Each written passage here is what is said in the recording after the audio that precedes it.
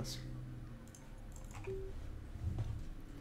everybody, and welcome finally to Jaraci Cup 10. Been a long time coming. I have not been casting for a long time, so I am excited to finally get back into it.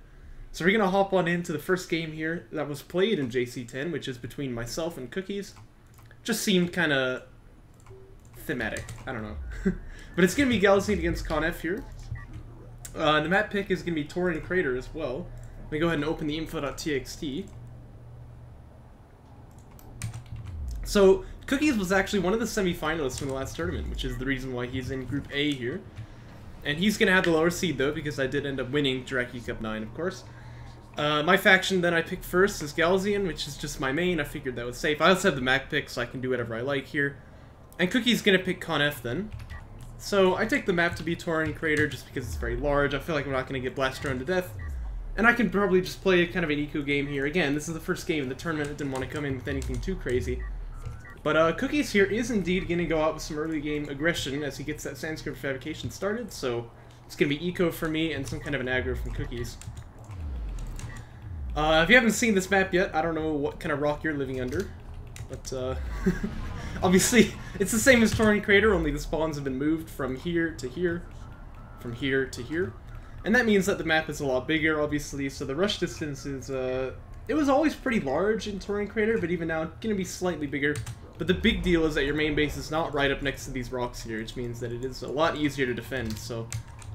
Oh, and not only that, but of course, you know, you've got a base here, but if your opponent pushes you off of this, you can also transition to this one. So, generally, I think one of the weaker maps for early game aggro tends to be a very strong air map just because of how big it is. Tauren Crater was actually always that way, only it's difficult to get there because, you know, you die in the first 5 minutes, so...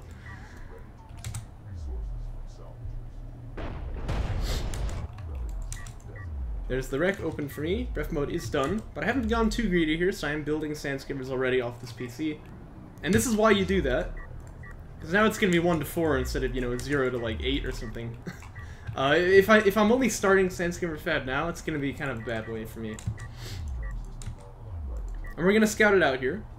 This guy's probably forfeit. Maybe I actually could have just run him out that way and seen if I could buy a bit of time, but at least I see what's happening, so I'm going to bring the base back here. To answer this, I need kind of a lot of things. I mean, I'm assuming this will be a rail rush, but I don't know just yet. And indeed, Cookies doesn't seem to either. He's only just now clicked on it, so it's going to be rail rush. The salvager here wants to die, I suppose. Bit of bad micro for me. But I need a couple things here. I need a lot of skims to be able to fight against him, so a second PC is going to be important, and I need some kind of a tech as well. So those are the two things I'm going to build to, but in the meantime I get power 1 because I feel like he does have enough skims. He could kind of dive under this carrier, so... Actually, didn't power up the carrier just yet. I might have been able to get a hit on one of these guys that way, but... Now, in the meantime, you can always go back to one base when you're being rushed like this, but you can also try and use the carrier to sort of push your opponent out if you feel like he doesn't have too much of a threat of getting back onto that first base. So that's what I'm going to do here, and I do have rail fab on the way. And for Cookies, Sandskimmer rating starting already, but he does have rail tech done now.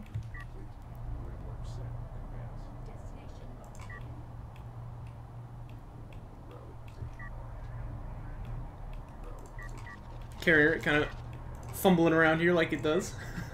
It's difficult always to keep it, you know, rotated the right direction, so you tend to see it kind of sliding back and forth there.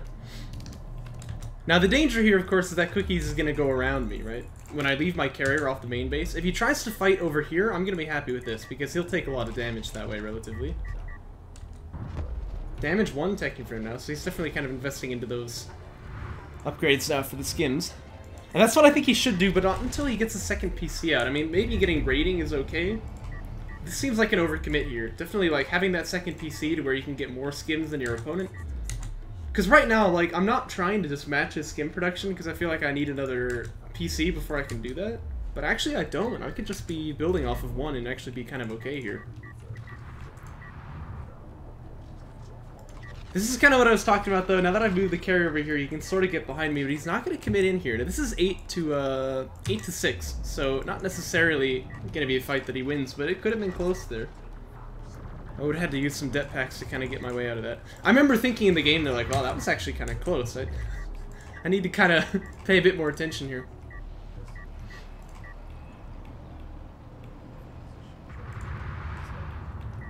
Hey, it's Houston. So there's the production cruiser finally being built by me now. These are only assault railguns, so they do definitely damage this carrier, but they're not going to be able to fight where there's a heavy railgun watching them. So I'm kind of okay with just tanking this damage for now. You can see I put the healing on.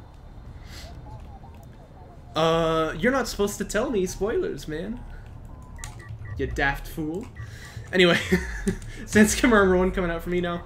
Just so that I can try and survive against the skims and these assault rails, of course. Yeah, well, not only that, but you've just told, like, the entire audience. Freaking... Well, don't make it worse, Cookies. Anyway, second PC coming out here. I actually need to be a bit careful, or I might teleport over this rock, but... Which technically is illegal, but obviously we normally would say that was just an accident. Yeah, it looks like it didn't happen. Looks like, though, at this time, Cookies does have another... No, he's only got one. He does have a heavy railgun out now, so he can kind of try and fight against this railgun as well here. Carrier taking quite a bit of abuse here now. It's down about 4,000. But again, nothing has happened on the entire rest of the map here. You can see I've even had this scout here for a long time. Trying to see if there's blast drones or something like that. It's just one PC from Cookies here. And that's why he's got the money to keep building railguns like this. But that's kind of a bad thing in this sense. Oh, I remember this was kind of awkward. I'm trying to keep this PC safe here, but it kept getting shot over hills. I was very nervous about it. See this? It doesn't look like it has a line of sight there, but... Well, seeing this PC is really low, I think I decided at this point I kind of just need to all in here. But, you know, amazingly, I've actually got more skims than my opponent by quite a lot now. Oh my gosh. This thing's like almost about to die here. There we go. Oh, try not to get your carrier to the front. Yeah, that happens. But yeah, I'm worried that this PC is going to die, so I just decided, okay, I need to take this all in here. Right now it's 10 to 13, so it's not terribly good numbers for me, because he's got all these assault rails here, but... He does choose to give the ground a little bit, though. So, a bit of breathing room for me. I'm going to get back up onto 2 base. And at this point, it looks like Cookie's kind of deciding he needs to back out here. And obviously, you know, it should go without saying, if you need to back out, this is kind of bad times, because ref mode just now starting for him, but I'm up on 2 base, soon to be 3, actually, if I just move this PC over there, so... I'm happy with this. And I think part of the reason why I was able to take that trade is I do have armor 2 on these skins, but the big thing is just that I outnumbered him, right? Again, no second PC here from Cookies, so... You need to kind of leverage the fact that, like... You need to leverage the fact that, like, you didn't get ref mode and your opponent did, right? And that's kind of how you can start, really winning these rail rushes, is to say, look, I can get my second PC a lot faster than you, because you basically sunk, you know, 700 CUs into something that you're not even using. Isn't even more? It's 550, right? With 700 in vanilla. Pretty good trade for me here, by the way. Like, attempting sort of a rundown. I can't really finish it off, but obviously killing all those railguns, definitely if you look at, like, the money in that trade, much more favorable to me. And now, as I said, I'm just going to try to explode up on the 3 base. But Cookies will do the same thing. He does have another PC finished here now, so...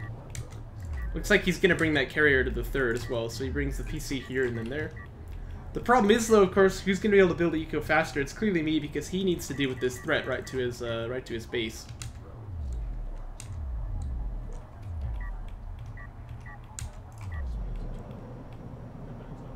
Yeah, definitely. I think actually, like, you use the assault railguns to kind of stall a little bit, and you get your second PC right then. That's usually how I've done it. A-game is often advised that you actually just, like, skip building railguns at all, you know? Just go straight into a PC. At either rate, that's definitely where the rail rush is weakest, I think, is when that first railgun is out, because you don't really have a very good fighting force yet. Oh boy. Uh-oh. Uh-oh! Donk. Pretty nice hit there. I remember I looked over here, and I was like, what the heck? Like, oh yeah, it must be a cruise missile.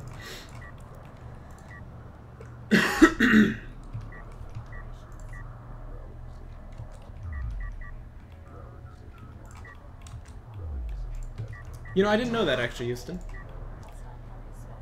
Lobbing missiles and insults. Excuse me. Well, I think that's definitely a good strategy. Especially when you're behind, right? little quick 1-for-1 there.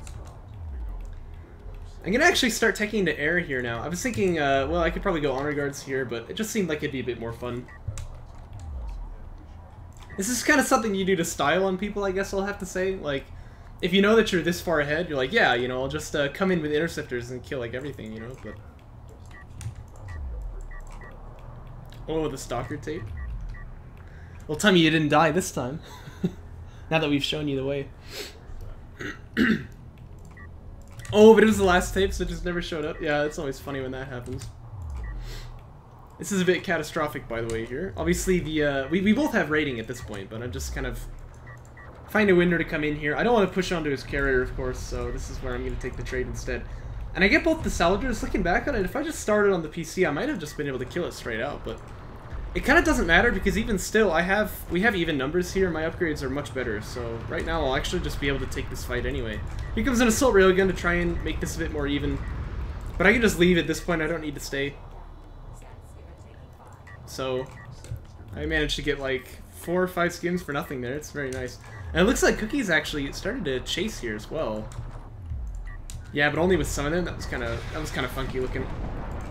Oh, tell me this doesn't donk me. It would have. That was a good shot. I almost just stood still and ate that one. Interceptor fab on the way now. I have another PC as well building just so I can lock that carrier. And like you saw before, I do have that first artifact picked up too. So this is just kind of what I want to do to keep my opponent from getting back into the game.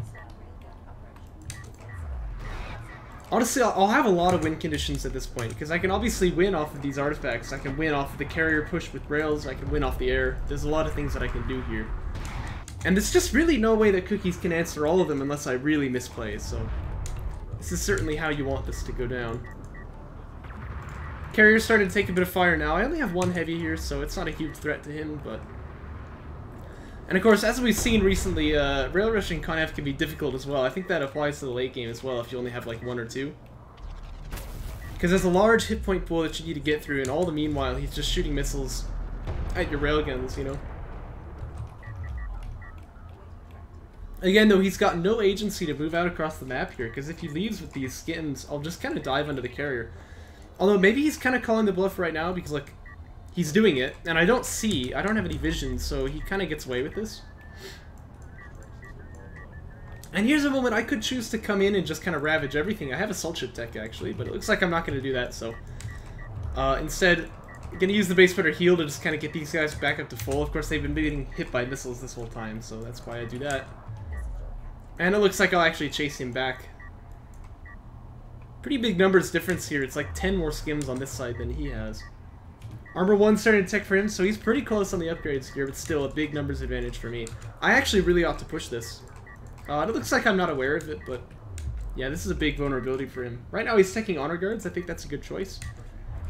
Because, you know, he needs to deal with skims and railguns. I think honor guards are just good against those units, but it's going to be a long time before he really manages to get those out. And by then, I might just be able to kill it with air as well. There's another artifact picked up for me. 3 interceptors in the hangar now, the 4th on the way soon.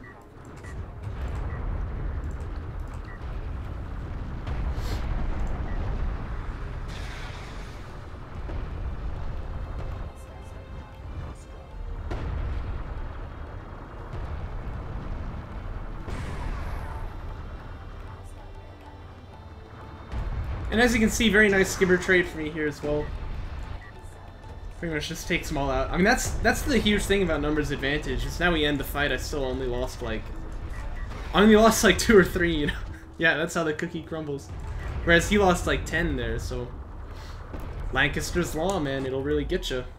And at this point, I got all these interceptors. I'm like, wow, I've really just done all the damage like this. Do I even use them? Which is often a state that you get into when you're really far ahead and you build air. But, hey, you know, good problems to have, right? I'm gonna start building base sprinters instead then. I launched the interceptors as well. I think I'm looking to kill this PC, but, this is a little bit messy for me because I want the skims to be in there while I go after the PC just to, you know, finish off the kill. As it stands, I might just let this guy heal back up to full before I go in there, so... A little bit messy, but...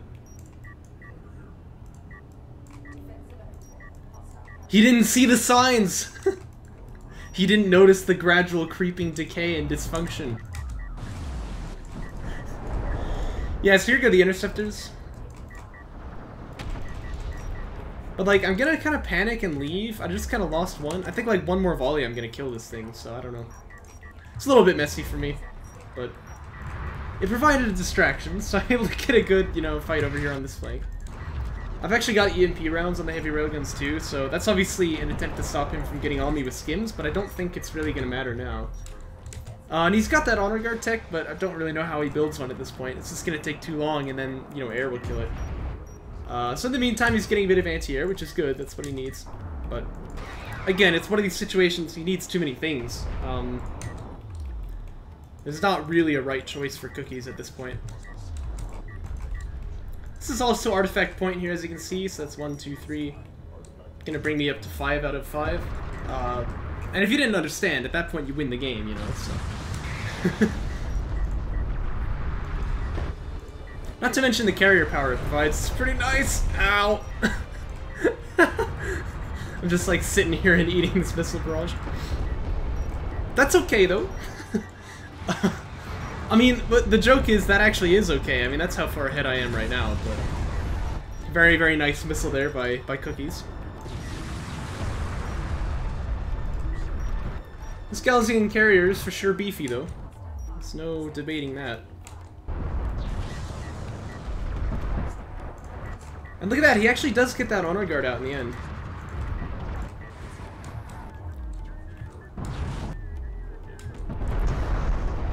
I guess the question is, how does this end? Do I kill the carrier or do I get the artifacts out? I'm not really sure yet. First, I'm gonna try and lose as many interceptors as possible. That's clearly the play here. Oh, it looks like Cookies is gonna choose to surrender. I see. Wants to get that one honor guard shot out. So yeah, once again we see Galzian, clearly OP. Stupid freaking faction. Should just be removed from the game.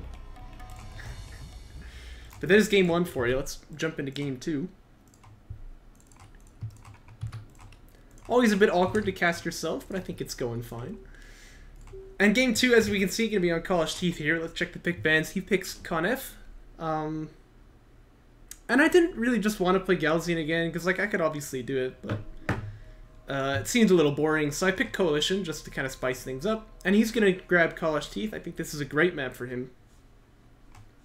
Just because Conef is very, very strong in the late game on this map. And not to mention that, they also have... you know, they definitely have avenues to go in and do some cheese with like blast drones and whatever. So... that's kind of like an answer, I guess, to Coalition going for like AV Rush, but this game it's just going to be SC first. And I haven't quite been able to get this build as good as I had it before. I'm trying to do like 2 on RUs and then quick drop 1 at 10. The idea is to have this at like 29, 25 at the earliest, but I'm only getting like 29, 20s. But it's pretty much okay, so I'm not going to be too mad about this. Oh, actually this one's pretty bad. That's like 17. But yeah, as for Cookies, it looks like this game he is going to go aggro once again. Always a little bit risky because he could run into AV Rush here, but he's just gonna take that fight if it comes to him.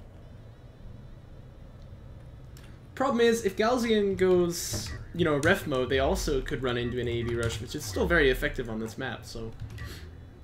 I can see the idea, you know, it's just like, go for the aggro. This is usually how I would play College Teeth as Galzian as well, to be honest. But it's tough. I feel like the early game for this faction is just very difficult. However, do notice, he is doing something sneaky. And you know what, Cookies? I totally freaking agree. That's how I see it too. Probe here is going to be denied just barely, so that's a nice pickup for Cookies. Obviously, I want to see, is he going to go rails or is he going to go assault ships? Or is he going to go neither? Maybe this is just like a... maybe it's just a feint and he has blast drones coming, right? So that's why I want to keep that probe alive. Obviously, it's seen some relevant information, but I'd really love to have it down here. But right now, I can't really spare the expense. However, I know that it's aggro, so I'm not going to build any salvagers off to that second base, right? I can just build LAVs here, get that production upgrade. I'll be probably okay.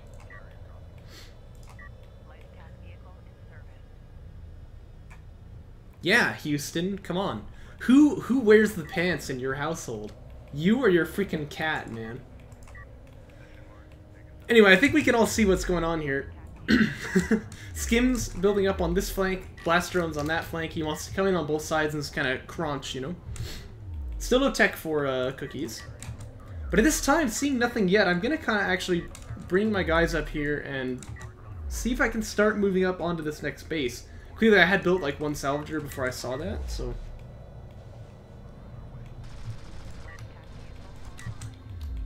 Well, Houston, that's where you use deadly force. Elbow destruction technique, you know?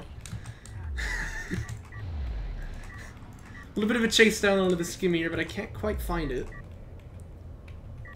Still no tech for cookies. Obviously, he has invested a lot of money into blast rounds, I think that's why. But at this timing, he could go for assault ships or railguns. Looks like he's going to pick the former.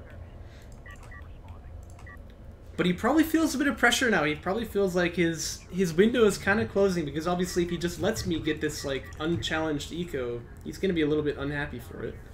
But again, I kind of sense that this is going on. You can see I'm leaving guys over on this flank here, because I want to see if these blast drones come up. I want to be ready for it, so...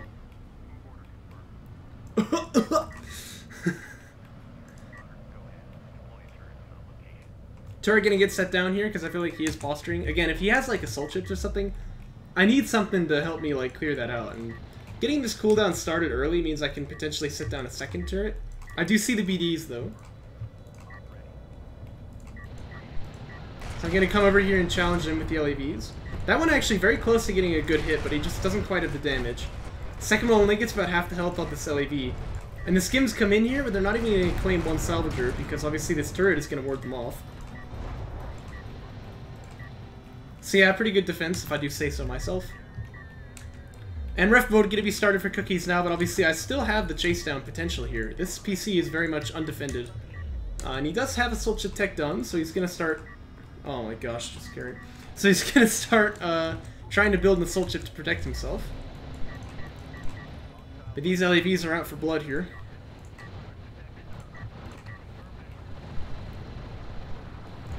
Obviously, you can see these sand skimmers not going to last too long.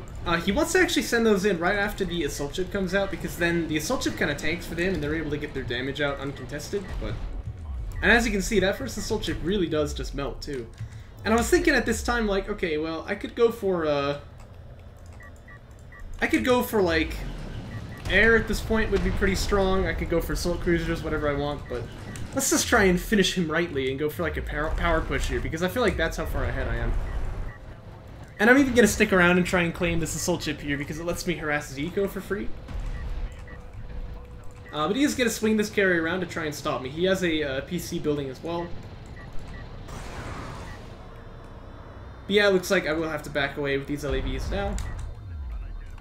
And he will actually try and get an extraction out here. I think this is great for him, because if he can get this out, then I'll have a little bit of carry power to contest, and he stops me from picking up this third, so... Actually kind of a big deal, I'd say, for cookies. I didn't realize at the time, but I really want to fill out the RU guys here, because that's going to be important as I take more power, but...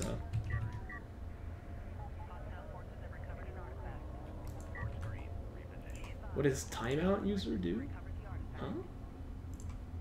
Oh! Oh yeah, you're a moderator. Well, yeah, don't don't do it. It basically like stops people from chatting, so I think.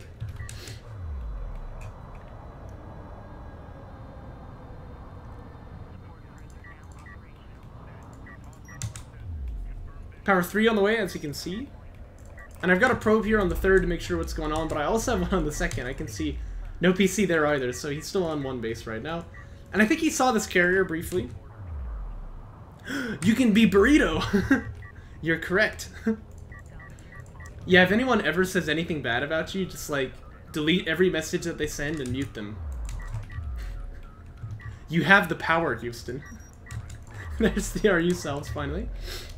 Oh, he didn't see the carrier. Ah, okay, that's actually kind of pretty relevant here, because he's not really going to have an idea what's going on just yet. Second extract comes out. But again, Cookie's going to be feeling pretty sharp for picking up this artifact here, because otherwise this would be a third already. So that's really a good move when you're keeping that base runner, to go for those artifacts when your opponent's army is on the other side of the map. See if you can get them out, because otherwise you're going to have to deal with even more carrier power. So Power 3 already done though. You know, like the chocolate chip in a cookie, if it's not melted right, it can sometimes poke you. I don't know, man. This probe here taking a bit of damage, actually. Oh my gosh.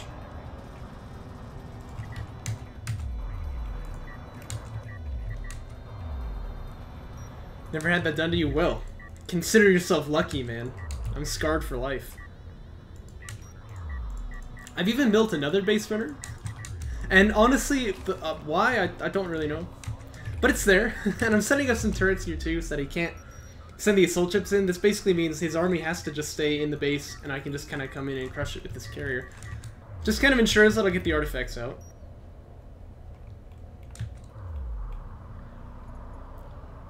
There's power 4 started for me.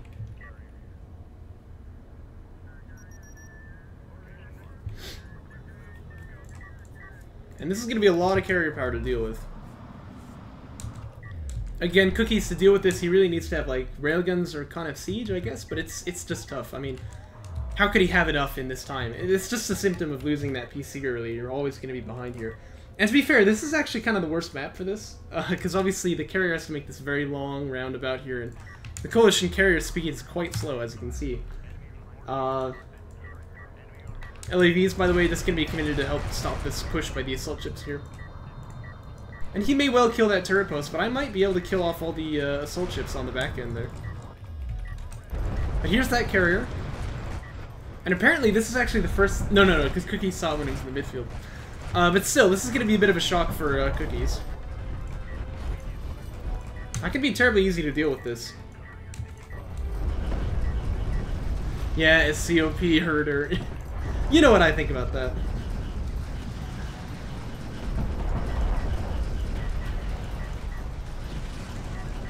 Yeah, the assault ships, obviously, they can't do much against this carrier, so they're just going to try and kill the SC.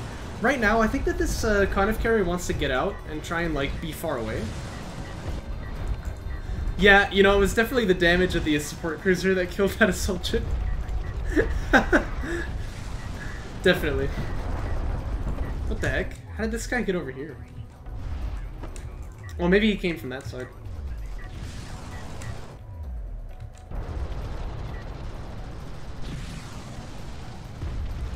But yeah, exactly. There isn't much running away to do. That's a good way to put it. The thing is, like, the Conif carrier wants to keep its distance and use those missiles, but not really much distance that he can keep. Yes, climb atop me and meet your demise. 18 plus carrier action. I was telling A game it's because, like, it kind of looks like it has arms. You know, it's a bad image. But either way, not much that Cookies can really do here. You can see, actually, he's doing surprisingly well in this fight so far. That's because he's been able to do damage to me while I'm shooting at, like, his other stuff.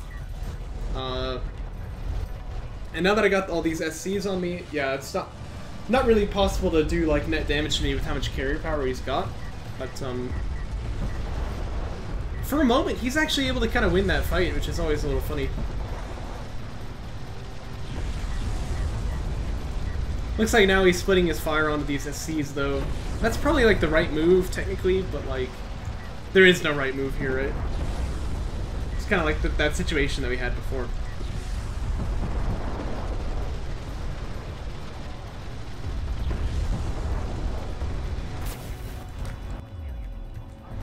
So once again, the question is, do I win by artifacts or do I win by killing his carrier? And I believe it will be artifacts this time. This guy's almost here. Indeed. Yeah, man, I'm just saying, Cookies will never die. Power 5 is even on the way. But yeah, there you go. That is the series then. Gonna be a 2-0 for me. Oh my gosh. What the crap is this? Anyway, Cookies fighting valiantly, but obviously the cow always wins. Let me just put it this way, right? Like, you eat cookies with milk, right? And, you know, cows can make milk, so... He had no chance. He's all soggy and wet. Yeah, it's not gonna go well. Anyway, I hope you guys enjoyed it. I'll catch you in the next one.